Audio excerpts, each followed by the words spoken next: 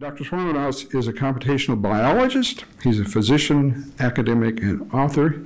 He's an associate professor of laboratory and genomic medicine at the Washington University in St. Louis.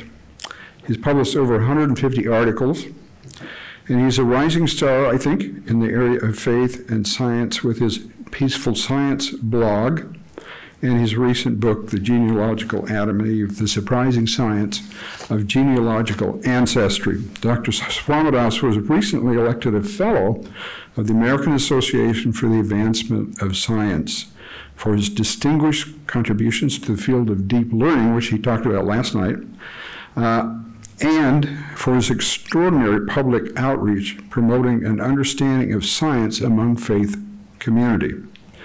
So AAAS is the world's largest scientific society and the publisher of the science family of journals. Election as a AAAS fellow is among the highest honors in science. So with this, I'd like you to welcome Dr. Swamidass.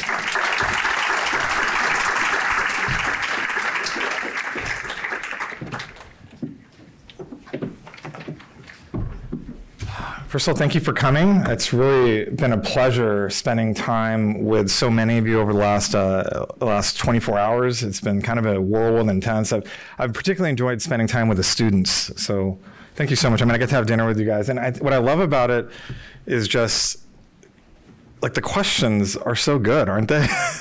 To kind of sit there and not necessarily know the precise answer right from the beginning and be able to kind of work it out and think about it. Maybe not even have the right answer at the end of the story, too.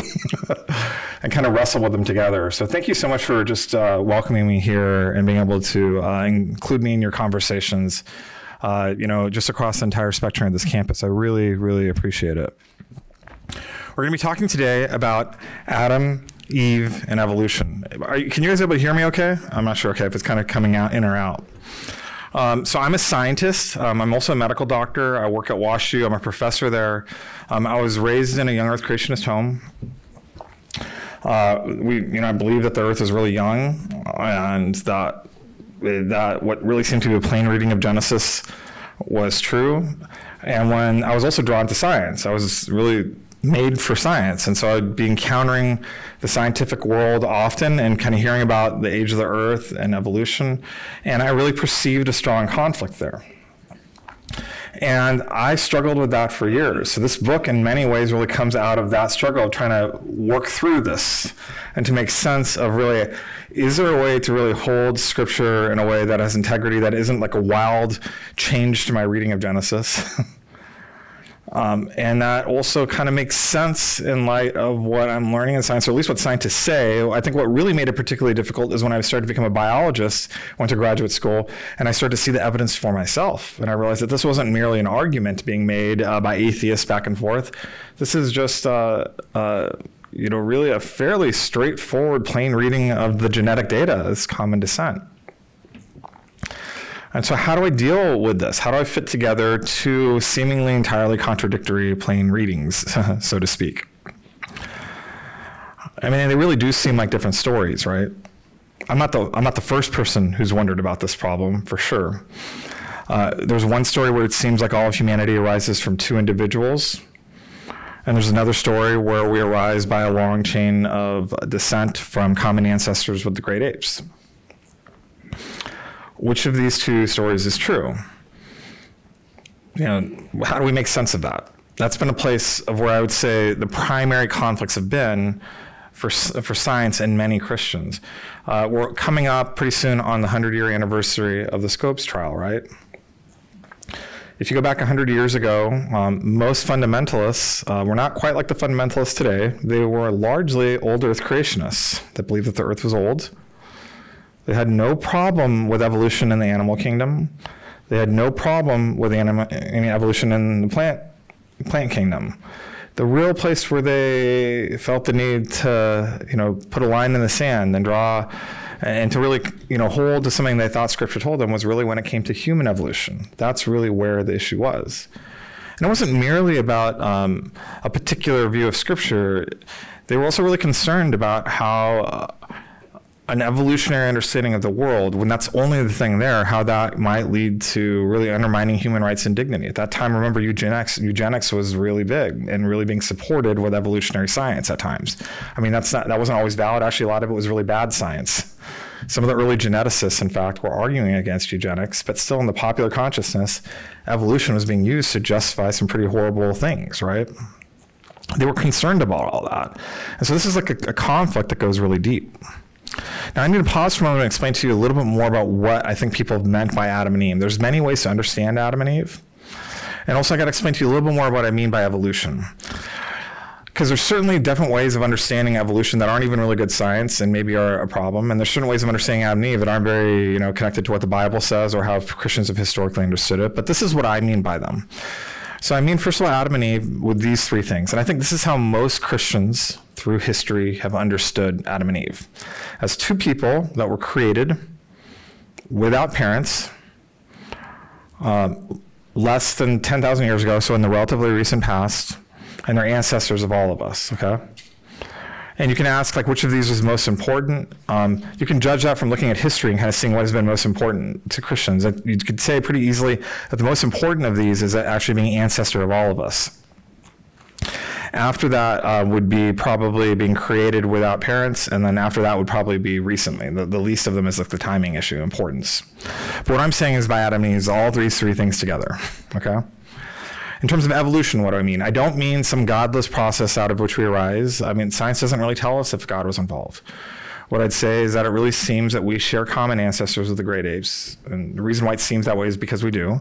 Now, some people will say, well, it couldn't have been a purely random accident. That's fine. God can providentially govern, the cast of lots in a gambling casino. I'm pretty sure he can manage random mutations. Like, he knows what's going to happen. Even if it looks random to us, he knows what's going to happen. And so we're not making any sort of claim that there was some sort of intrinsic uncertainty or accidentalness to this in a theological sense. It's just that from a human point of view, we couldn't predict what would happen, and we got here through this process. But it was providentially governed somehow by God. Does that make sense? And if you think that God intervened at points, that's fine too. Science doesn't really tell us whether or not God intervened. It just doesn't tell us that answer, the answer to that question. But it does really seem to be providing pretty strong evidence that we share common ancestry with the great apes. And also there seems to be some pretty good evidence from several lines, actually, that, that if you go back within the last 100,000 years, say, the human population, our ancestral population never really drops down to just two people. It's always thousands of people more. So we arise out of a population, not a pair of individuals. So that's all I mean by evolution. Are you guys following me? So that's pretty neutral. Like, if there's a way to make all this work, that would be a good thing. There isn't anything that's intrinsically should be a challenge to our faith and how I've described evolution.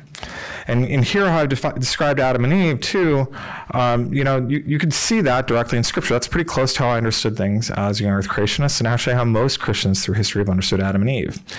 Now, here's the key thing about the last 150 years. Something that almost everyone agreed on and almost everyone was wrong about. Everyone believed that all five of these things could not be true at the same time. That one of these things at least, or maybe a few of them, have to be wrong, so you have to pick and choose. And so atheists would say, well, Adam and Eve, that's all just a myth because we know evolution's true. So that solves the conflict, right? A lot of Christians would say, well, evolution's false. And so they're, and Adam and Eve are true. And I mean, I guess that solves the conflict too, but in a way that kind of denies one half of it, right? So they're still not saying that all of them are true. So everyone from the atheist to young Earth creationists is agreeing that all these things can't be true at the same time. And old Earth creationists kind of find themselves often caught in the middle, and sometimes theistic evolution is true, theistic evolution is too. And they were trying to find some sort of way to manage this, and it would usually be done by denying one or all of these points on the Adam and Eve side.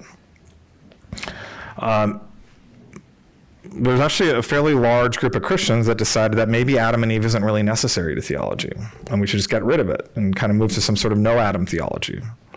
it's all fairly recent. It's really within the response to science and like higher criticism, really within the last 150 years. So everyone has really thought there's a conflict and resolved it in one way or another by denying or kind of letting go of some of these propositions. The big thing that my book really contributed, my work really contributed, is the surprising thing that actually all 5 of these things can be true at the same time. Isn't that cool? Now it makes you wonder how and why, right? And what I'm going to do. But let's be clear about this. You don't actually have to agree that evolution is true to be able to recognize it's not in conflict with Adam and Eve is laid out here. You can still, I mean, I'm not trying to argue with you that evolution is true. If you want to know why I think it's true, I'm happy to explain it. That's not what this is about. I'm just saying that if it were true, if you want to imagine an imaginary world in which evolution is true, does that mean that Adam and Eve couldn't be there because it's in contradiction? No, it doesn't. It's not in conflict. And it goes the other way too. If you're here and you're like, I'm a Christian, I think it's all a myth, it's nonsense to think about this, or I'm an atheist, I think it's nonsense to think about this that way. Well, okay. You don't have to believe that Adam and Eve were real to recognize that it isn't in principle in conflict with evolution, right? So let's kind of walk into this. I'm going to give you a scenario that shows how all 5 of these things can be true at the same time. You're kind of curious how I'm going to do this trick? Well, what's really critical to understand about the Genesis tradition, or the way how most people have read Genesis, is that it doesn't actually give you the whole story. There's lacunae, or gaps in the story that people fill in different ways. And one of those gaps is this question mark, which I call the mystery of what's going on outside the garden. A great deal of attention is put to explain that the garden of Eden, where Adam and Eve are, and in the Fertile Crescent somewhere, that it had borders, right? It didn't extend across the entire earth. And if we're going to take a literal reading of Genesis, the teaching of Genesis is also that there was death outside the garden, because that's how death comes to Adam and Eve. So if there was no death in Adam's world, then maybe that's true within the garden, but the actual teaching of Genesis is across the world. There was animal death and death among people even everywhere. But the question then becomes, like, were there people outside the garden? And people have been wondering about that for a very long time, it turns out. Long before evolution. One way to read this is kind of like maybe a naive young earth creationist reading. There are less naive readings too, where you kind of basically say, well, Scripture doesn't talk about it, therefore it doesn't exist. And it doesn't actually clearly say that there were people across the globe, therefore there was no one.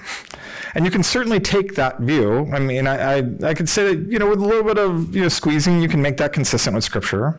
There's definitely some troublesome passages. That's one sort of traditional reading of Genesis. But another one is to say that there were people outside, that Adam and Eve, when they fell in the garden, they exited the garden and encountered people out there. And their offspring ended up interbreeding with those people outside the garden, and they quickly became ancestors of everyone across the globe. Isn't that cool? And now you can see how this actually resolves that paradox if this works out. We haven't worked out the timing issue yet. We'll get to that in just a moment. But you can see how God could create an individual couple within a larger population, right? And that population interbreeds with other. That's like kind of the story of one lineage out of which we arise. But then there's these people outside the garden that we descend from too, that God created by this process, a common descent. So in the same way, there's no contradiction in saying I descend from my father and I descend from my mother. There's no contradiction in saying that I descend from Adam and Eve, who God created without parents, and I also descend from people outside the garden that God created by some process of evolution. Does that make sense? That solves that conflict. Both of them, really. How it could really be true that Adam and Eve were created without parents, and we also share ancestry with the great apes. Now let's talk about a little bit more what's going on here. Now you might be thinking, okay, so if this is true, that means that that it's got to be really far in the ancient past, because mitochondrial Eve and Y chromosome Adam, they're like over 100,000 years ago, right? Either that, or you can maybe say that scientists got that wrong. I don't think that that's the right direction. I think scientists are right about that. Well, what's going on here is really key to understand. There's a lot of time spent on explaining this in my book, is that there's a difference between genetic and genealogical ancestry. We tend to conflate them and think that they're the same thing in our current moment. But that's not the right way to think about it. The reality is that genetic ancestry is really, really weird. It doesn't work the way you think. I'm going to show you that in this example here. This is kind of a surprising example I'll give you about genetic ghosts. But in contrast, genealogical ancestry is an ordinary understanding of ancestry. So what is genetic ancestry? Genetic ancestry, you're a genetic ancestor of someone if they get by direct descent pieces of DNA from you. You follow me? However, you're not their ancestor, their genetic ancestor, if they don't get DNA from you. Now, on the other hand, they're your ancestors, or you're their ancestor, or they're your ancestors if you arise by genealogical descent from them, like a chain of reproductive acts. So think about it this way. So you have a parents, right? They're your ancestors. They're both your genealogical ancestors because you both arise. I mean, I'm talking about your biological parents. You may not even know who they are, but everyone has two biological parents for the most part, right? Who knows with modern technology, there might be some boundary cases, but you get the basic idea. We have two parents, even though we don't know who they are. They're both 100% your genealogical ancestors, right?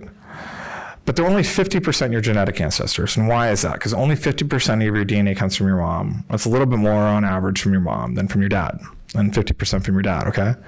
Now you have grandparents now too, right? Grandparents, and you can see that here too. So this is you have 100% of your genome, and this is your mom and your dad. You get 50% here, that's why it's gray. It's like a 50% gray. And then these are your grandparents right here. You see that? And so you got about 1/4% from each one of them. It's not exactly 1/4% because there's a little bit of stochasticity, and you kind of inherit DNA in big chunks. It's like a discrete problem. It's not actually continuous. And that actually becomes important in this. And then your great grandparents, there's 8 of them, and it's about 1/8 of your DNA you get from each one of them, right? You can kind of go back and back. And this is like simulating, the autosomal part of the human genome here. You go back fairly recently, going to back maybe about 5 or 6 generations back, and there starts to be these people that appear that are green. And so I just colored them differently because these are people that are really your genealogical ancestors. You arise by a direct chain of ancestry from them, you following me? But you get 0 DNA from them. Not nearly 0, literally 0. Precisely 0. Because remember, DNA is inherited in chunks. Isn't that cool? That's really, really recent. And what's crazy here is that this isn't like the exception. You go back about 10 generations. This is just about 300 years. The majority of your ancestors give you no DNA. Isn't that crazy? This is like one of the most non-intuitive things in biology that I remember. I mean, I've presented this to biologists many times, and population geneticists who are experts in this space, they all kind of talk about this. Oh yeah, this is just common knowledge. Of course that's true because they've thought about this a lot. But I'll tell you, the vast majority of biologists you talk to, this is kind of like one of those specialized areas where it's like well established. It's very easy to demonstrate and show this. But if you haven't thought about it deeply, it's deeply non-intuitive, right? And you'll be surprised. And so it's just been really funny to watch at times in this like enjoyable sort of way. I mean, like the double take that you get even from biologists in the same way you get from a room of non-experts too, of just kind of realizing, oh yeah, that's just the weird ways in which genetic ancestry works. Now, of course, the Bible doesn't know anything about the weirdness of DNA. They didn't know what DNA was back then, right? They had a general sense of biological inheritance, but they had no idea how it was formed. I mean, DNA was only discovered, less than 150 years ago, right? Around 100 years ago, depending on how you count it. And we only figured out the structure like maybe about 60 years ago. And, it's come to really define modern biology, but it's a very recent thing. And so when they're writing about, or like anyone, even if they use the word genetic, which at times have meant something different within the theological context, they were never really meaning to say that the Christian teaching is that Adam and Eve are our genetic ancestors, right? Merely that they would be our universal ancestors, that all of us descend from them. So that was like one surprising thing that people didn't know about. There's more to it too. It turns out that the way how genealogical ancestry works is very different than genetic ancestry. Like our first genetic common ancestors arise, fairly early, like over 100,000 years ago. This is a long time ago. Our most our common and most recent genealogical ancestors of everyone alive today arise really recently. Like some estimates say that around 2,000 years ago is when the most recent people are that are ancestors of everyone in this room, for example. Isn't that crazy? It's just not the ancestry that's being traced with DNA. It's if you consider all the connections, including the ones that are not covered by DNA, then you start to find out that we actually we get those universal ancestors really just very quickly, just in a couple thousand years. And moreover, actually, if you go back just a little bit farther than that, the majority of people across the globe, like maybe 3,000 years ago, the majority of people across the globe 3,000 years ago are ancestors of everyone alive today. Isn't that crazy? So this is no longer this thing of like, oh man, you got to figure out exactly where Adam and Eve were common ancestors. It's a hard thing to do. It turns out it's actually just becomes out impossible. It might require miracles for Adam and Eve not to be the ancestor of everyone. So one of the things that I did in my scientific work was actually look at this question that kind of arises in theology, and we're allowed to take questions from theology and science and kind of approach them in a secular and neutral way and think through, well, if, what we care about is not just everyone alive today, but everyone in our current theological era, before Paul writes Romans, before Jesus' ascension and all that, or, at that, switch between the era before Jesus to after Jesus. So let's say pick the date of like AD 1 and think about everyone who lived from AD 1 on, and across the entire globe, including the Americas and Australia. What's the best estimate for when the most recent ancestors might arise? And they rise more recently. They rise around 5,000 years ago. I mean, they'd be kind of like just a few of them, but 6,000 years ago, the majority of people across the globe would be ancestors of everyone. And of course, that includes all of their ancestors too. So you can go back anytime prior to 6,000 years ago. I don't know of anyone who thinks that Adam and Eve is more recent than 6,000 years ago, which means that if Adam and Eve were real people in a real past, our best scientific estimates is that they would be ancestors of all of us, even if they were as recent as just 6,000 years ago. Isn't that crazy? And we kind of went in like this fell swoop from going like, man, we have to choose between all of these things. So I already showed you how common descent can be true, and also de novo creation, Adam and Eve being created without parents, how they could be now in the relatively recent past too, right? And ancestors of all of us, and also evolution, that evolutionary story could be true. And so what I'm proposing here is some people say, well, if it's not actually seen by science, it's not very real, or if it's not in scripture, it's not real. It's something a little bit different going on than this. It's kind of like how all stories work. What I'm saying is that Genesis is giving us a sacred history that's telling us a true story about things that happen in the physical world that have theological significance, about a garden that God divinely created and placed two people within it that were the first two people in a covenant with him. And those two people fell in a way that ended up impacting everyone outside the garden. And so that's a true story. And all we're just saying with that story is that one of the things that people wondered about is whether or not there were people outside the garden. Like, where did Cain get his wife? Now, maybe he married his sister, or maybe there was actually people outside. And science just tells us, well, actually, it makes a lot of sense to think about people being outside. It doesn't really actually change anything about the theological story. It just gives us insight into that mystery. And that's really ends up being the only way in which science really ends up pushing on the traditional account. Now, in science, what's going on is that, Adam and Eve, it's still the same physical reality, but science doesn't tell us everything about the past. And so Adam and Eve are just kind of falling into a blind spot. We don't expect to see any evidence, certainly not in our genomes, for Adam and Eve, really.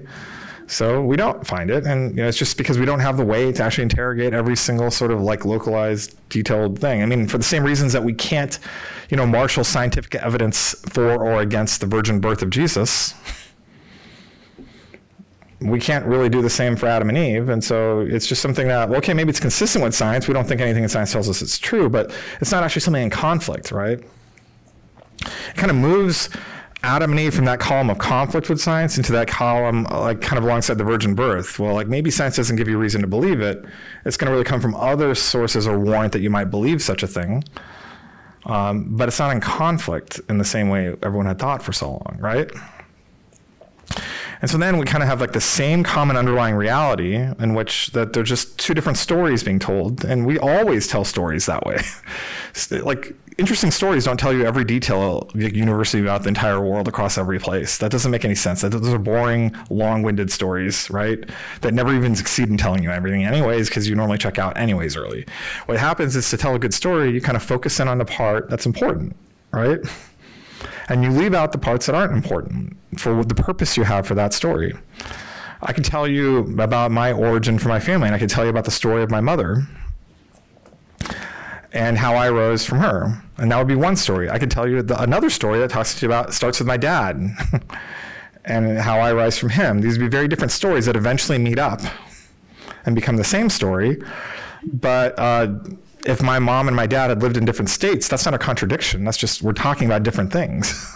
And that doesn't mean that one is fictional or mythological and the other one is true.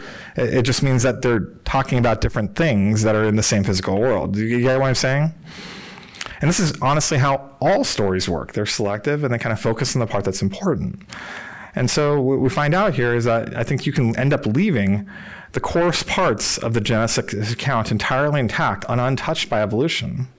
And you can make space for evolution in a way that leaves it essentially untouched. I mean, it's not the whole story. It never was the whole story. That would be the mistake. But what scientists have been learning in nature could actually really be true. And really just happening alongside what Genesis talks about. All right, so what's happened with this? One of the really cool things about how my book worked out is I got an opportunity that's very uncommon to be able to workshop this with a large number of scholars outside my field. So I'm a biologist, I'm a physician, I am not a theologian. I'm not a philosopher, I've never gone to seminary. And I often tell people, I'm not really sure why people care about how I personally interpret scripture, because I'm not any better than you, really. But what I did get to do is gather a whole bunch of experts like that together and kind of pitch this idea to them and say, hey, does this actually solve the problem that you're dealing with? So in the course of actually editing my book, there had to have been over 100 scholars that gave comments back to me on my book, and I used to adjust it. So I kind of got like this vicarious theological education out of it. And then not only that, and so these are people that some of you might know. This is like William Lane Craig. This is Ann Gager from the Discovery Institute. I mean, I'm not really ID. I have no problem with evolution, but I was still engaging with people across the spectrum. This is A.J. Roberts from Reasons to Believe. This is Richard Averbeck from Trinity Evangelical Divinity School. He's actually has a name chair, the same name chair as Sailhammer, if you know what I mean by that. And he's like a leading Akkadian expert, like an expert in he actually is one of the few people who actually can read Akkadian. He's a biblical scholar there. This is a young earth creationist LCMS pastor that I met through the loop at the Uven Seminary nearby who kind of came. This is Ken Turner. And you can see also kind of sprinkled through here, oh, this person right here is important. This is Alan Templeton. He's Jewish, but he's a secular population geneticist. He literally wrote the book on human evolution. Ended up endorsing my book. Right down here, you can see this guy right here. You see him? That's Nathan Lentz. He's an atheist who actually was part of this conversation. There was actually several atheist scientists that were engaged in this. So I had scientists. It was like a really cool experience having some of them in the same room. Some people couldn't actually make it in person. We had discussions about it. And what really came out of that was surprising for a lot of people is that even the atheist biologists were really supportive of what this is because it's just good science. And they could see this as being something that might be helpful for Christians. And I think what also happened is I found out that there was a large number of Christians that aren't in principle opposed to evolution. They have real theological objections to the way most people have made that resolution before. They weren't ready to just abandon Adam and Eve. And they were kind of torn between a lot of like this dilemma that turned out to be a false dilemma. What they were really looking to do is like, what's the best way to take hold of evolution? I'm not willing to do it until I can find a good way, and I haven't found a good way yet. And a lot of them really have been very, very grateful and thankful. It's a lot like what you were talking about, Tom. You know, there's just this real gratefulness. I would say both among scholars who are actually professionals and theologians, but then also just regular scientists out there that have been just struggling with this for years. So that was really gratifying. I'm going to briefly just talk about some of the responses, just briefly. We can maybe cover that in Q&A, and then I'm going to get a chance to talk a little more, and then we'll open up for questions. You know, when you write a book, it's a lot of work, and it's not actually aligned with my primary, it's not how I'm judged as successful as a scientist. I mean, I have to produce scientific papers. This isn't one of those scientific papers. So there's a certain amount of cost involved in this, and also a certain amount of risk. How are my colleagues going to respond to it? When you do something like that, I think one of the most fearful things that could happen is that no one would care or read a book like this. I was really fortunate. Not only did people read it, a lot of scholars have really engaged and taken this farther. I think what it's done is not really ended the conversation, it's created a new conversation. It's a conversation I think is really continuing and going on now. It's a conversation you're really invited to take part in. It's not just a conversation among academics, it's also a conversation in the church. So these are some of the books that really responded. One of the most important ones is by William Lane Craig. He wrote a book really engaging with a lot of the ideas in this. And he takes a different view for some reasons, and this is where a lot of the debate is now starting to shape up. Like, I mean, if we're going to go along with this evolution thing, what makes more sense? A recent Adam and Eve, like I just discussed, or a more ancient Adam and Eve in which the people outside the garden aren't fully human? Bill Craig really thinks that a more ancient one makes more sense, and I disagree with him. I think he's wrong on that. And that's a little bit trepidatious ground to be on, except for he's my friend, and I've definitely argued with him at ETS several times, and I think I won. I'm kind of playing. I mean, he's a good friend, and I've done a lot of actually scientific work to kind of help and support him. Another one too, this is another book by a really important, I mean, this sometimes honestly feels like an American conversation, probably more than it needs to be. This is a question that's actually wondered about on the missions field a lot, and in the global church. Andrew Loke reminds me of that every time. He's like a leading philosopher, a religious philosopher who's based in Hong Kong. His family is from Singapore. He's written, some people call him the William Lane Craig of Asia. Just because of his trajectory. And I was really, he actually added a contribution that kind of takes a mediated view between where Bill Craig is and where I am.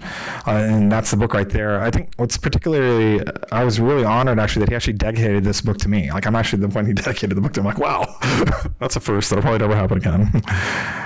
John Garvey's like a biblical theologian. So these two come at it from a more philosophical perspective. From a more biblical perspective, I think people lean far more towards a recent Adam and Eve. John Garvey is a theologian in England that really kind of took this up right up as I was doing this. So I want to talk a little bit about this book from Reasons to Believe, and I think what's so important about it. So this is a book where they kind of lay out their objections to evolution and why they don't think it's true.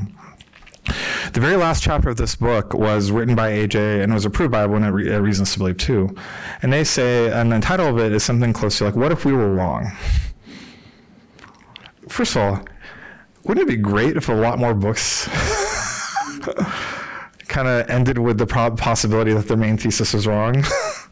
There's like some serious humility there. And don't we need more humility like that in the origins conversation? I mean, I disagree with about Reasons to Believe about many things, but this is one of those things where I think they just kind of lead the way, and they really did here. And so consider, what about if we're wrong and evolution's true? What will we do then? That's a hard question, right? To even just kind of ask that question and to even kind of do that self-initiated. And what they did is they actually went through and kind of explained what their key things are and said they would probably move to something that's really close to what I have in the genealogical Adam and Eve.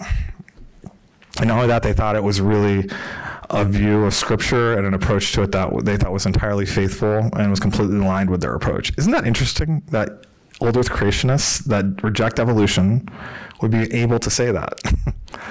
I think what's happened out of that, and there's also work that Ken Keithley as like a leading old earth creationist has really come forward with, what it's done is it's shown there's like a major restructuring, a shifting of the ground happening in the origins conversation. Where it's maybe not so much about the details about whether or not you affirm evolution or not is a really critical thing. It's more about particular theological beliefs that we have. And that's probably a better way to define this.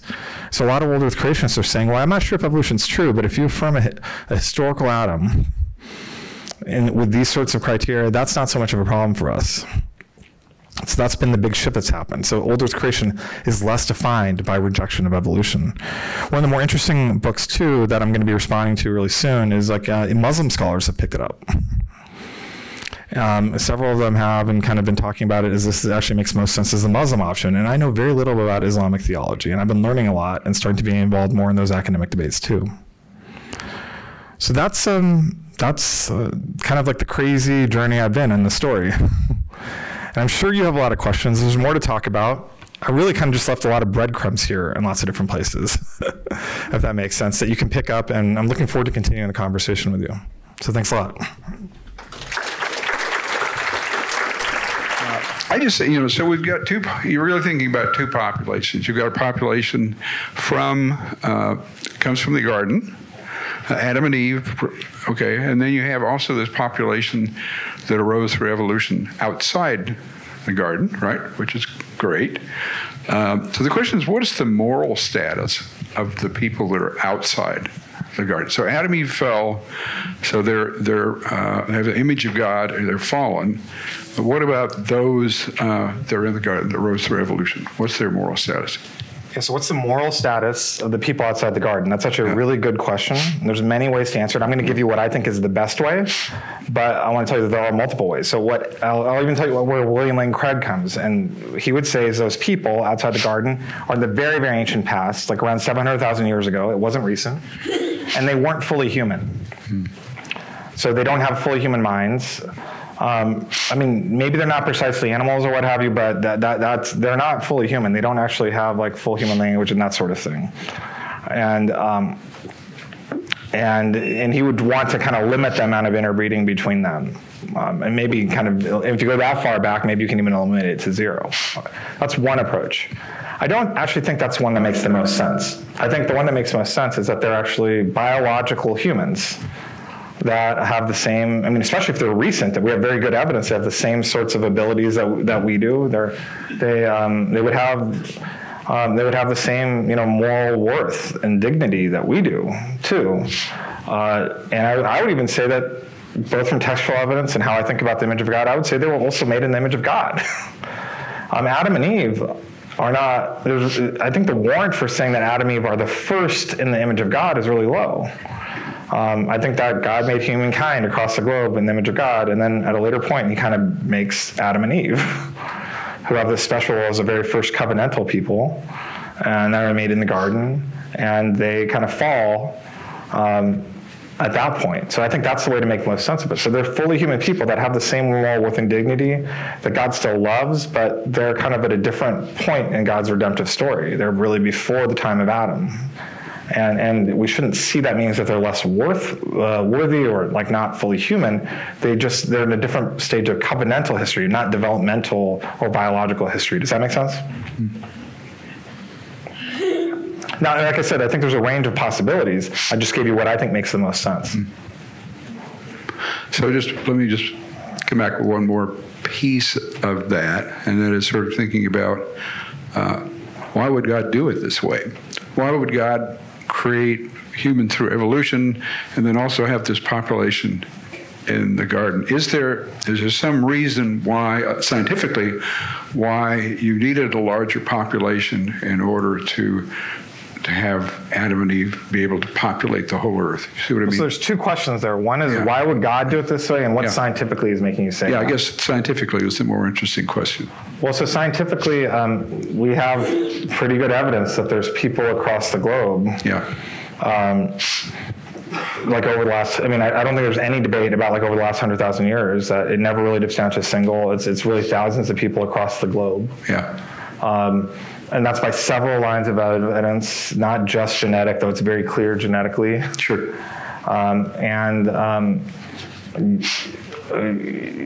have to do a lot of backflips that I don't think ultimately work to trying to come up with a different account of the evidence. Most old Earth creationists would agree with what I just said. And then they would put Adam and Eve, before me, they would put Adam and Eve more ancient, and that's how they would think about it. It's just, young earth creation has a lot of, I think, tensions with the evidence. I don't know if this is the worst one. I mean, they have many tensions with many lines of evidence. This is just another one that's there. It looks really different than that. A plain reading of the evidence is that there was people across the globe. Now, why would God do it this way? Well, I would just say that God does surprising things all the time. And you might say, well, I wouldn't do it that way. Well, there's a lot. I wouldn't save everyone by allowing my son to die. Yeah. I can tell you that with certainty. Yeah. I mean, I like you, but not that much. No. And, I'm sorry. I love my son more. I'm really disappointed, Josh. And so that's not how I would save I would find another way, but somehow that's not, so God doesn't do things the way I do. He sees death in a very different way than I do. His approach to human value is very different. There's something that's familiar about him, but there's also something that's very different. And so I'm okay not knowing entirely. But on the other hand, one thing that you kind of see in this model, and why a lot of biblical scholars in particular are very drawn to it, is that it's not that this is a strange way of doing it. This actually makes, the story of Genesis, where Adam and Eve in the garden, to look a lot more like the rest of Genesis, where it has God kind of having people like, Israel, as like a chosen people that God kind of calls out of a larger one to kind of influence the rest of the world. And now Adam and Eve is fitting that same pattern in the same way as before, as kind of being these two individuals that God is working through to have an influence on the rest of the world. And so it starts to really parallel that a lot more tightly. And I would also say that from a theological point of view, it starts to make the parallel between Adam and Jesus far more expansive and clear. Where, it says that, that there was the first Adam and there was the last Adam, right? But wait a minute. Or the last man even. Like Adam is like a synonym for man, right? Like the last time I checked, I'm an Adam. I'm a man too, and I came after Jesus. So what's being said there? It's not talking about, just being a human, about Adam being the very first human, or at least the first Homo sapien. They don't have a concept of that. I think what's going on here is that when that kind of comes up in 1 Corinthians, it's talking about there's this particular role that God had for Adam that is closely mirrored the role that God had for Jesus. And where Jesus succeeds is exactly where Adam failed. Where Adam failed is exactly where Jesus succeeds. And that's what I would think of it. So I think that actually kind of starts to make a lot more coherence of it. It's not actually foreign. It's not a foreign idea to Scripture. It's not taught by Scripture, but it actually kind of creates something that's actually a far more consistent story. Yeah. So just to add to that, I'd say my book really argues that this is just possible theologically. It doesn't screw up everything. John Garvey's book, Generations of Heaven and Earth, that I put up there at the end, he goes farther. He basically says that the idea of people outside the garden isn't merely possible. It's actually really helpful to theology. It actually makes the whole thing make far more sense. That's his argument, which is kind of a cool thing to see if that's really true, right? I mean, if that does, and I'm seeing it more and more. Well, I mean, I'm content if you're just willing to say, okay, you haven't just broken anything important, and it's kind of confusing, but at least you haven't broken anything important.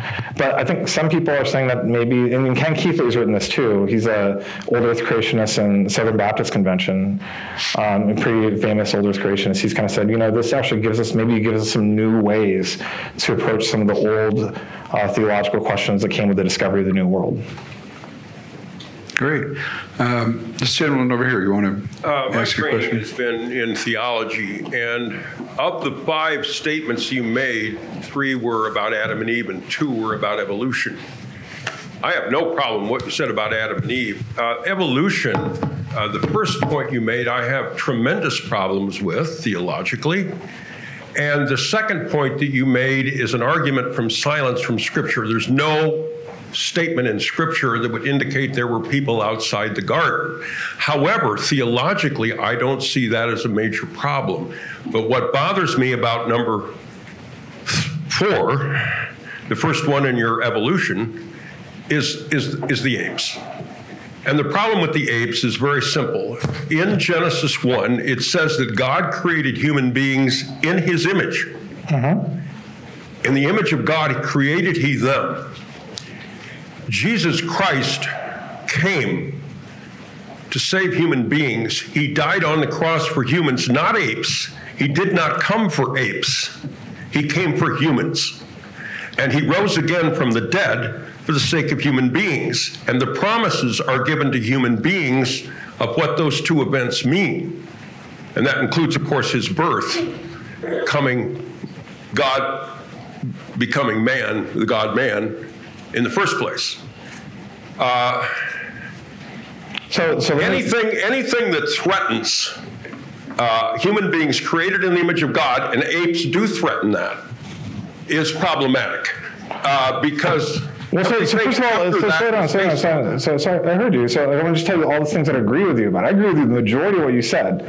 I agree anything that threatens the idea that we're made in the image of God is a major problem. And there's two things going on here: microevolution and macroevolution. As a Christian who's trained theologically, I have no problem with microevolution. Darwin and the other stuff, it's scientifically proven, no problem. It's the macro jumping species that's the problem. Yeah, so first of all, remember I said in the beginning, it's important. I didn't say I'm here to argue that evolution's true. We can discuss. I mean, if you really want to know why I think it, and people push me on it, I will kind of get. I mean, I have no problem. I mean, if you really want to know, I'll tell you. But my goal is not to convince you that evolution's true. I'm trying to ask you to imagine an imaginary science fiction world in which evolution's true. So maybe in our world, it's totally false and you can prove it. Okay, great. That would be really cool to see a theologian make an argument that actually convinces biologists. But let's just say that that's true. But I'm talking about this in fictional world. It's a counterfactual world in which evolution is actually true. How would we make sense of the Genesis story? And I agree with you that we wouldn't want any solution that denies or undermines the idea that we're in the image of God. So we're in complete agreement there. It's a very focused point of disagreement. That we can actually pinpoint on it. You think that if we share common ancestry, there's no way that we can be made in the image of God. I just don't think that holds up to scrutiny. That's just maybe an assumption God could have created us. He could have created us from prior beings that weren't in the image of God, and introduced changes if you want to, and kind of created a new species that was in the image of God. He can do that. He can do miracles. He can do that. If he can raise people from the dead, he can certainly do that. And if that's what he did, then what is the conflict? If God made us in the image of God, what's the problem? Well, for one thing, Genesis 1, the second thing to the end of all of what God has done in creation was the creation of animals, including mammals. But then the creation of man, and it is separate. It's separate in the text. It's separate in the fact that he's now creating man in his image. He didn't do that for the animals. Sure. I don't think animals are in the image of God, to be clear. I also believe that Jesus rose from the dead. I believe the Bible is an inerrant, infallible, Word of God. And I really seek to find a way to think about this that's aligned with historical Christianity. So there's so many things that we're on the same page. It's actually a very simple point where I'm just saying that we can affirm everything that you've said is actually theologically important and recognize that there's a way to hold those things as true in a way that's actually consistent with common descent. Now, not everyone has thought that for a long time. And part of that actually is history, because the first person who said that if common descent is true, then we're not made in the image of God was an atheist. It was Huxley in Man's Place in Nature. He argued that. And he had an agenda.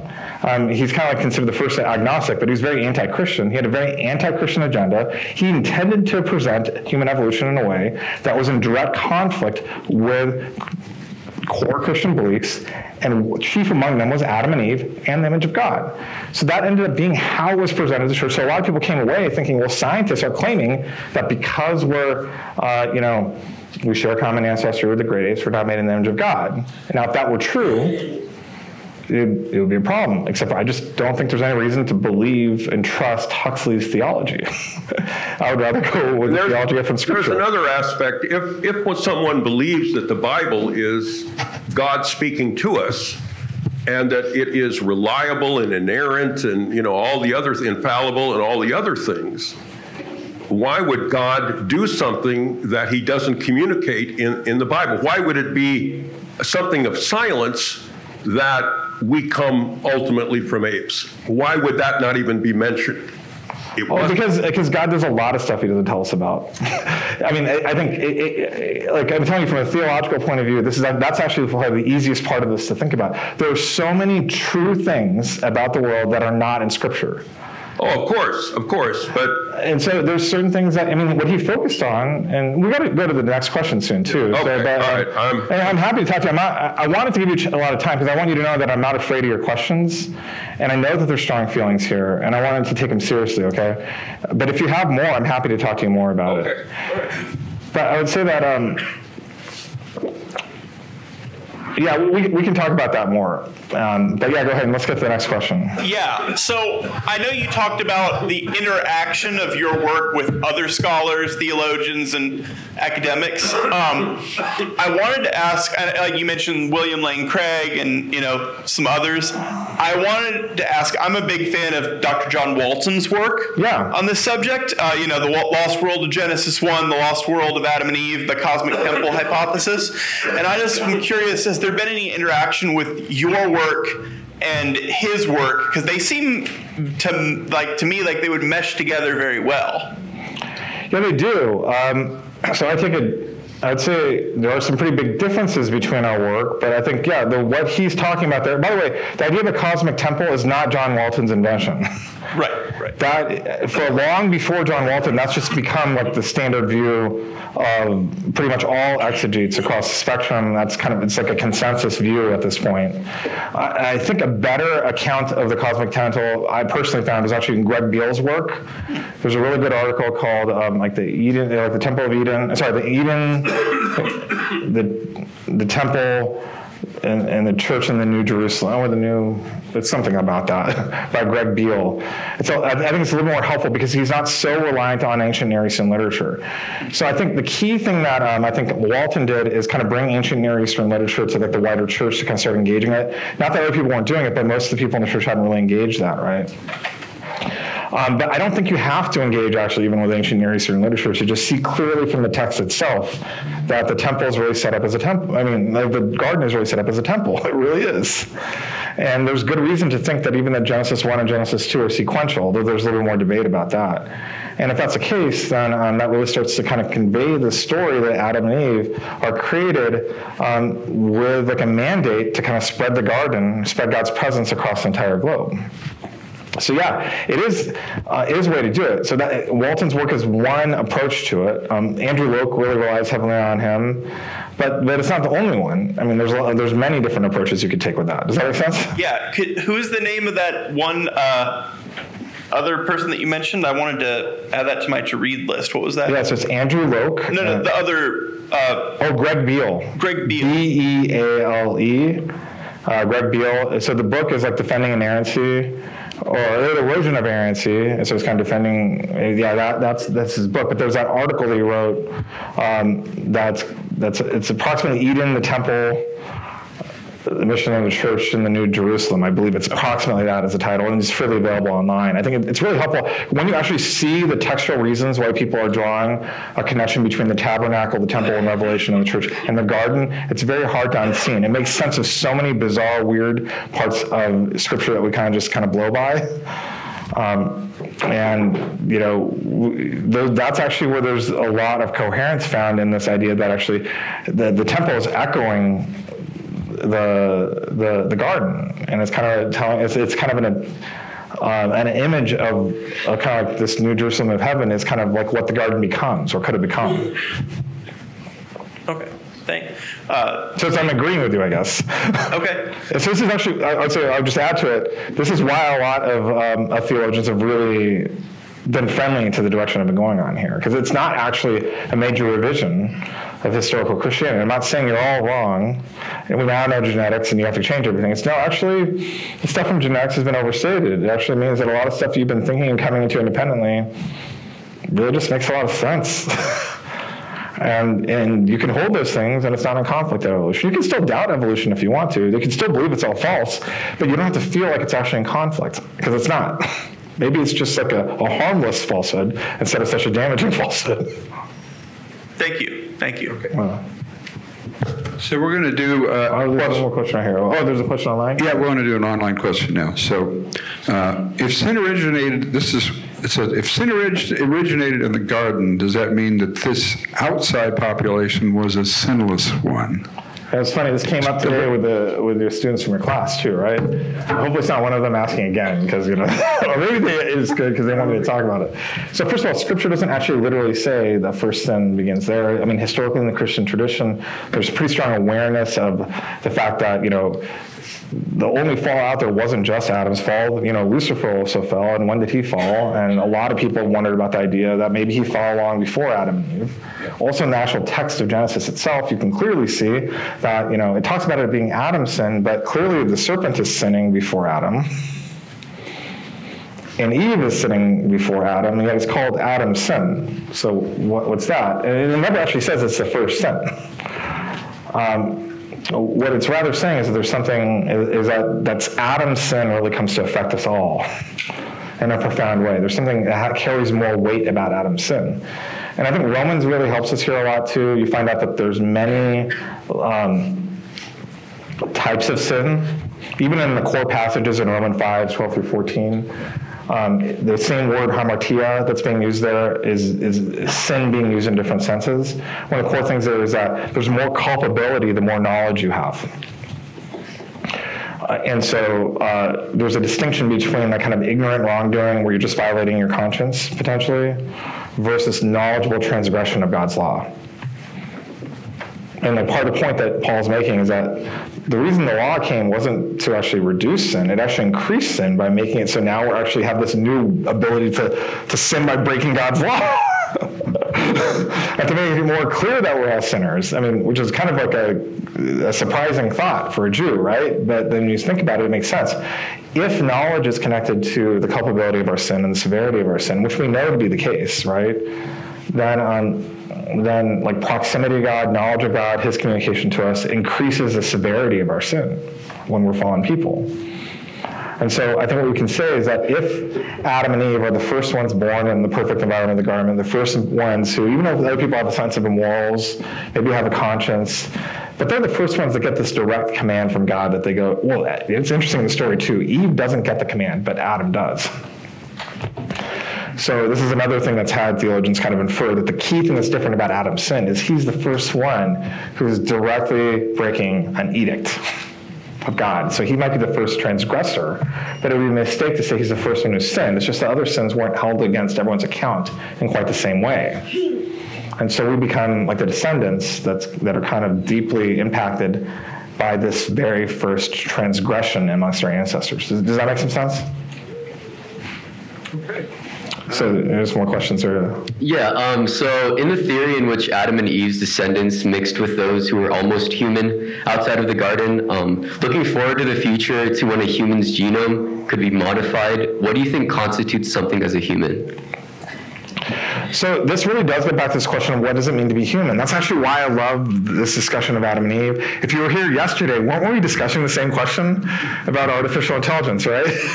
It turns out that how we define human ends up being really critical to this discussion, and that's been neglected. People have generally assumed, well, everyone knows what a human is, and we all mean the same thing, which is totally nonsense. It turns out that, you could ask scientists what a human is, and they'll give you many different answers. And it turns out there's no consensus in science. And not only is there no consensus, we don't actually have a way to actually arrive at a common definition. And so we'll come to very different scientific answers based on what definition of human we use. And then also, it's kind of like a crazy and ridiculous, frankly, assumption to think that the way that scientists use the word human and mean by human has a tight correspondence at all with how theologians use the word human. Why would we think that? So I think what's going on is there's many different meanings of the word human. And so when you mean by on the view that they're not fully human, now you're talking about maybe like Bill Craig's sort of view, where they don't have like fully human minds. So the way how he's defining human is to say like maybe like a fully rational mind, like a full theory mind, linguistic abilities in a body like ours. That's approximately what he's saying. It's close to the definition that's being used by Catholics for like a rational soul. And what he thinks is not merely that's how to define human, that's also synonymous with being in the image of God. And Adam and Eve are the headwaters of the image of God in the human mind. And so it's really kind of that set of like 3 or 4 propositions that all have to be true at once to be able to deny human minds outside the garden, okay? So did that answer your question? So then what would you say then? What would be a human? Well, I say that there are many definitions of human, and you want to make sure you're using the right definition you're using for the task you're talking about. So the key thing that I'm concerned about is the monogenesis tradition of the church. It's a tradition that says that one of the demands of orthodoxy is that we all descend from Adam and Eve. And so what's the right definition of human to use there is the question I'm wondering about. And I make a pretty extended case from different angles that I think the right way to understand the definition of human there is not actually as a definition of the human mind, but it's rather to use the theological definition for this purposes of this. I think in the context of the text, out of that arises, is you have to understand it as Adam and Eve, their descendants, whom we believe to be extended across the entire globe. That's what I think is the right definition. Mm-hmm. All right, thank you. And so it's really just the descendants of Adam and Eve. And so we find out that that's what it means to be human by that. But that doesn't mean that other people aren't biological humans that have, that's what I'm trying to say. If we're trying to ask, do they have human worth and dignity? That's the wrong definition to use, I would say. We'd want to use a different definition of human to answer that question. So I'd say we just need to be much more, instead of collapsing them all and pretending they're all the same, we just need to accept that there's going to be very different definitions we use. We just need to make sure we use the right definition for the right question. That's how I would answer it. All right, thank you. Let's go over here for a question. Kind of developing off of his idea of what makes a human, he said that Adam and Eve came from the Garden of Eden, like somewhere between 6,000 and 5,000 years ago in that ballpark. No, I didn't say that. Oh, sorry, I was just looking at your calendar. You had I said that the earliest universal ancestors okay, of everyone in 881 might arise as early as 5,000 years ago, but by 6,000 years ago, the majority of people across the globe are ancestors of everyone. So that's not saying when Adam and Eve arise. So that means that so if Adam and Eve were 6,000 years ago or any time more ancient than that, then we'd expect them to be ancestors of everyone. Okay. That doesn't tell you when they're, it just tells us they could be as early as 6,000, but they could be any time. And I'd say, and what I said is I'd say recent is less than 10,000 years ago.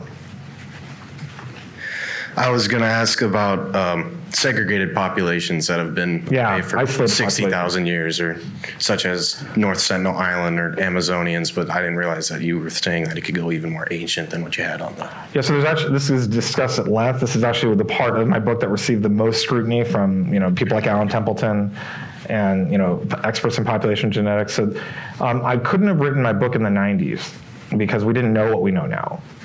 We thought in the 90s, for example, that there was a lot of isolated populations, like long-term isolated.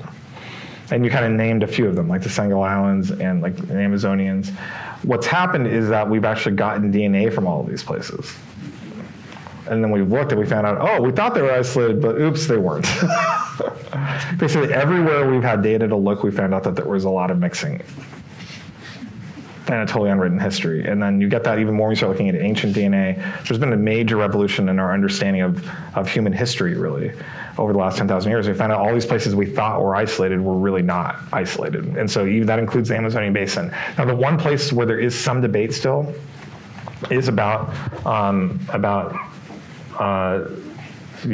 Tasmania. I can kind of get into details of it now. I don't really want to because it's a little bit technical. But the main thing is I don't think we actually have the data to tell for sure. To actually be able to, we haven't actually been able to get the data actually to look at that, for one. And then two, even if we can't detect it genetically, remember that the majority of our ancestors end up being genetic ghosts. So it's very hard to rule out that there wasn't any exchange, right? And then actually, you can't really demonstrate that evidentially. So ultimately, some of these questions start to kind of press into that area where it's really beyond what evidentiary science can really tell us. What we can say is that, with the exception of Tasmania, I think there's very good evidence, positive evidence, that there's mixing across the globe that makes that not an issue. In the case of Tasmania, there's some questions, but it's not like we know for a fact that they were truly genealogically isolated. There's good reason to think that maybe they weren't. They were just relatively isolated. Does that make sense? Yeah, thank you. Okay, we need to go to another one of the online questions. This one asked whether the story of Adam and Eve in Genesis whether it's really accurate due to either possible errors in translation of the Genesis account, or due to the fact that it began as an oral tradition and then was written down. So that's a really good question. So is it accurate? So I think, so Genesis has a redaction history. We can, when we know that it kind of had another form. I mean, like most people would say that it actually had a life as an oral story being shared and passed for a long time, right? I mean, that's whether you believe it's inspired or not. I mean, it really seems to have kind of that ring of being an oral story that was eventually written down. So, one of the questions I was wondering about, how long can oral histories actually be transmitted?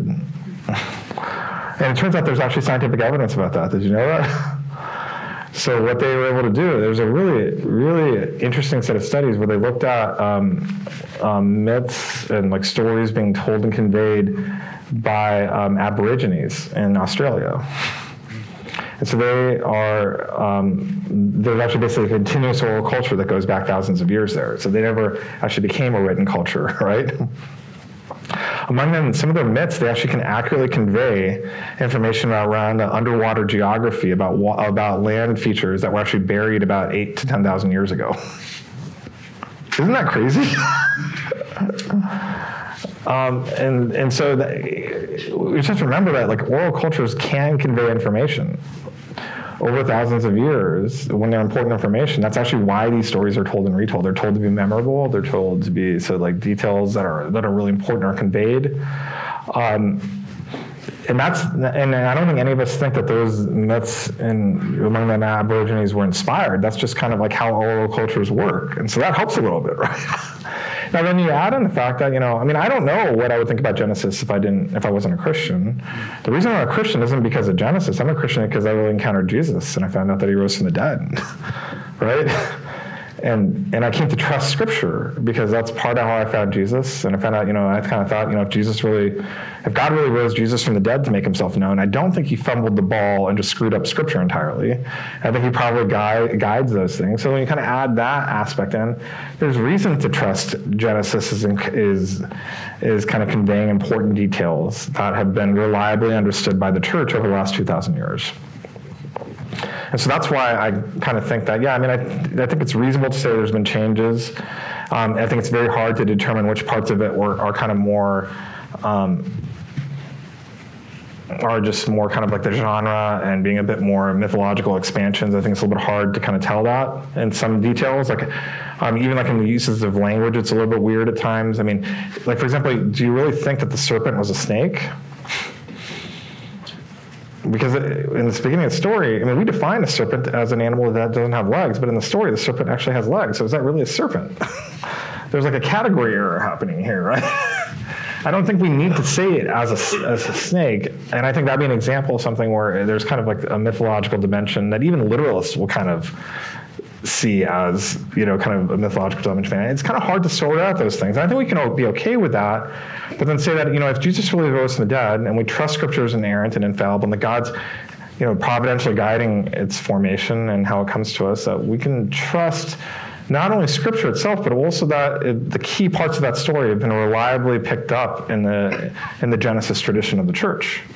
That's one of the key reasons why I would say that I'm not merely looking for alignment with some superficial reading of Genesis. I'm also caring about alignment with historical Christianity.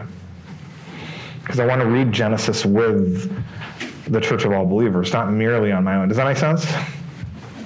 I'm giving a lot of explanation of the kind of the theological approach I'm taking to Scripture to that question, because I think it's a very good question, and I wanted to tell you a little more where I'm coming from on that.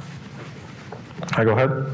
I guess this is more of a genetics and genealogy question, and I don't know if this is quite in your wheelhouse with your research, but is there any genetic or genealogical evidence to support the biblical flood, basically? And that's kind of a little kind of similar to like the last kind of explanation of like mythology and, multiple cultures from across the world and other types of pantheons and religions have a flood myth. So I was just curious to see if there's anything in your research that you did that supports that or kind of. Yeah, so that's something where I found two things that are really interesting. Okay, so first of all, you have to just understand that all the evidence I said about kind of seeing the population is really large going back, it doesn't dip down to 8 people either, okay? It's thousands of people, and there's like large lines of evidence for that. So that kind of undermines kind of like this very modern reading that the flood extends across the entire globe and destroys anyone there's only 8 people living. But that's not literally actually what I think Genesis is saying. It really seems to be saying that the people in that area, like the descendants of Adam, that's what it's literally saying, in that area end up being kind of destroyed or displaced. It's not talking about Australia. So I think, it's not surprising that actually the majority of fundamentalists 100 years ago were actually very comfortable with the idea of a regional flood. But that doesn't explain this other problem, which a lot of young earth creationists bring up. Well, wait a minute, there's myths of floods across all these other parts of the world. But before I get to that problem, I'll just say is that one of the surprising things I found about this is something called the Persian Gulf Oasis. So there's a paper written in 2010 by Jeffrey Rose, where he basically looks at kind of the origin of civilization and what was going on in the Persian Gulf over the last 10,000 years or like 20,000 years, and he kind of was able to show, and there's very good evidence for this now too, is that around 10,000 to 8,000 years ago, the seas rose about 400 feet. I mean, they've kind of been going up and down at the glacial periods, but then there was like this kind of sharp transition where the glaciers go down a lot and like the sea level goes up 400 feet across the globe. Across the globe, did you catch that? And so before that time, the Persian Gulf wasn't a gulf, it was an oasis because it was below aquifer level. There's fresh water coming up out of the ground. It was a kind of a very arid area without rain, but still that there was like this lush vegetation and all that because of like the aquifers. And that's actually what happens is as soon as the waters rise, that's when you start to see cities arising around 8,000 years ago, right along on the shores of the Persian Gulf. So he's saying actually most likely it's civilization starting in the Persian Gulf Oasis. And that gets destroyed by this rising of the seas. Isn't that crazy? And so this is like a truly catastrophic flood that happened that destroyed like early civilization in that area and kind of caused that. And so that's definitely very evocative. But the important thing about that too is that was probably not, that was also a global event. So it didn't cover all of the mountains, but it dramatically altered the geography across the entire globe. And at that time, actually, humans were often very close to the shore because there was like fish there was fishing, and like a lot of dispersal was happening along with boats along the ocean. We actually can have like boats that, like still intact from 10,000 years ago. Isn't that cool? But there's also really good evidence of boats going back at least 60,000 years ago because it requires boats to get from New Guinea to Australia when it's populated. And so we know that there's actually boats going on, and that's where a large part of the human population is, and that's where the first cities are rising across the globe if they're forming, right? And then across the globe, 400 feet rise in a fairly short period amount of time. And so, so this is going to be something that kind of leaves a strong impression in a lot of places. So I think there was a global flood. It just didn't cover all the mountains. And that did get kind of expressed in several myths, including like in Aborigines in Australia and in India and these places. But I think it's more having to do with that rising of the seas, which turns out to be within the horizon of oral traditions. Does that make sense? Yeah, thank you. That's a great answer. So let's take a question over here. So you said that like the people outside of the garden were like evolved from like the apes, like they share the common ancestor with that. If they were to evolve, but you said that at one point they could have been like evolved before Adam and Eve were created. How does that fit into the 7-day like creation theory? Like does that mean you believe that the 7 days were not actually like a day and that it was like? I'm actually inclined to see them as ordinary days. This is one that actually was kind of funny talking to students because they thought I was taking a day age approach, but I actually kind of think that seeing them as ordinary days makes a lot of sense. So I just don't think that tells you the age of the Earth because clearly the Earth exists in Genesis 1 verse 2. when the Spirit of the God is over the waters of the earth before the first day, which is several verses later. I think the earth actually, like the planet Earth, pre-exists day one. And if that sounds crazy, this is not actually a new idea at all. This is actually the most common view among fundamentalists. If you ever heard of the Scofield Bible, like before 1960, this was the dominant view in the American church. So is the idea that it's something called the gap theory. And there's many sorts of gap theories. Some of them have very bad hermeneutics, but some of them don't. And you can take them as 6 days. That's not a problem. It's not really about how long those days are. It's just kind of silly to think. I mean, it's not consistent with the literal reading. Let's put it that way. To think that gives you the age of the planet, the Earth, when it never even references the planet Earth. Does that make sense? Yeah. So at what point do you think these like outside humans evolved from monkeys or apes or whatever, and how long were Adam and Eve living in the garden before they were like kicked out of it? Well, that's a good question too. So I don't think the text really clearly tells us, but there's a lot happening in Genesis 2. It's a little bit hard for me to see that all being compressed into a single day. All right. So one view is to say that Genesis 2 is kind of expanding on what happened in day 6. Right? And then it's particularly ironic too, because a lot of times people who try and take the day 1 through 6 as literal 24-hour days or like ordinary days, then they'll say that day 7 was an age. God rested, right? That's one of the big ironies in the whole thing. The 6 days are 6 24-hour days. What about the 7th day? Why isn't that one a 24-hour day too, right? So that's one approach, but I'd say what I think is it's probably what's happening in Genesis 2 is more than 1 day. I think it happens fairly quickly. I don't think that they're kind of there for an indefinite, like millennia, sitting there hanging out in the garden, not sure what's going to happen. I think they screw it up fairly quickly. I mean, just maybe not in like a 12-hour day. It's probably multiple days is what I'd suggest. And I think the right way to look at it is, first of all, recognize that at least from a narrative point of view, that there's a difference between Genesis 1 and Genesis 2. These are 2 different accounts, and we have to decide what's the relationship between these 2.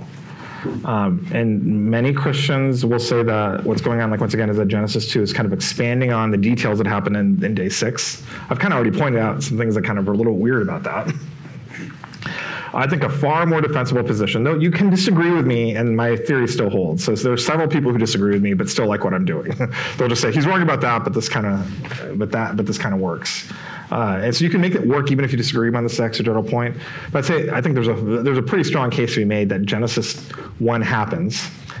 Day 7 is an ordinary day 2. So it's day 1 through 6 are ordinary days, and day 7 is an ordinary day 2. And then Genesis 2 is kind of picking up on the 8th day.